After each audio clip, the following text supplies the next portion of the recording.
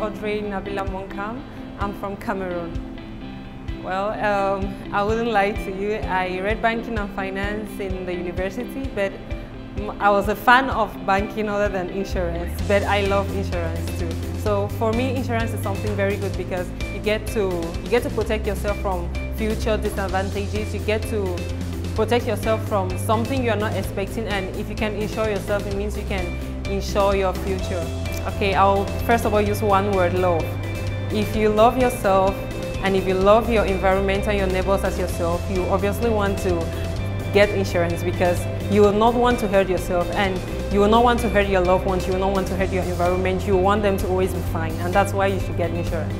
I think it's a great idea because we are here because we want to protect our environment. It goes back to love. We love our environment and we want to protect it from the dangers and hazards that maybe generations behind have caused, or even us from our activities. And if we can get insurance without a lot of paper, then that's a step forward.